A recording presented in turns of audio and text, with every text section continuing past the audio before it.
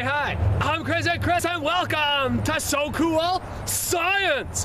Science you can do right at home. This massive boat floats because of its air, and I'm going over today's science file. In today's science file, it says, what's the real reason that boats float? Well, that's an awesome question, so try this.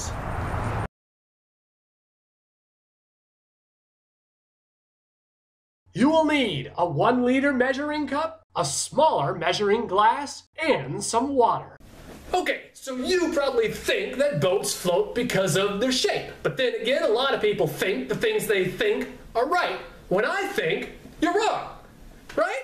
Haha, okay, so check this out. So I have this measuring cup full of water filled to exactly 900 milliliters. Okay, so if I take this object right here and I pop that object in the water, kind of like this, what do you think is going to happen to it?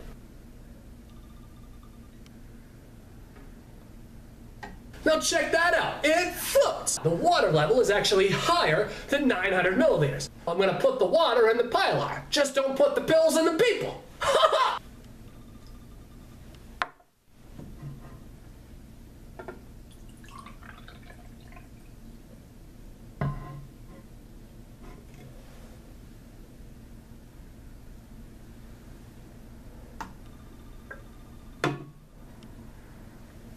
Check that out, it sank. Its shape didn't change, but it still sank. Now if you want to see something even way more wicked cool, check this out.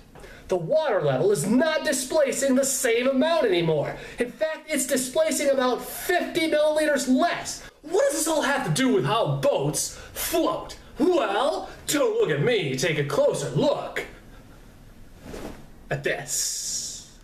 Some people think that the shape of a boat's body is the reason why heavy iron ships are able to float. However, if the shape of the boat is really the reason why boats float, we have to ask ourselves, why do boats sink when their main bodies are filled with water? The answer is that as water fills the boat's body, eventually, just the weight of the boat by itself will be displacing water, but won't weigh the same as the displaced water. This means that something else is adding additional weight to make the boat weigh the same as the amount of water that is being displaced. Boats are full of a lot of air spaces, either on purpose, but mostly because of the atmosphere. You may not think that air is heavy, but if we were to measure the weight of the boat plus the weight of the volume of air, we get the same amount of weight as the displaced amount of water, which is why boats are able to float. It doesn't matter whether it's a boat, ship, or canoe, or even whether it's made of heavy metals or light woods. All boats float due to the weight of the volume of air within the main boat body.